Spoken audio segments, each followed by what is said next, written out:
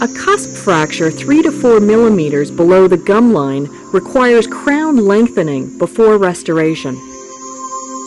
A crown restoration will be used after the crown lengthening is complete.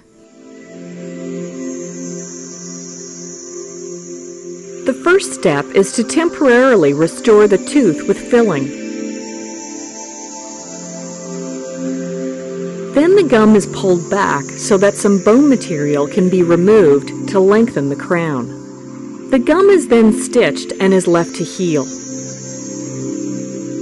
The stitches are removed and the tooth is fully restored with a crown. Your dentist or hygienist will be able to answer any further questions you have about the procedure.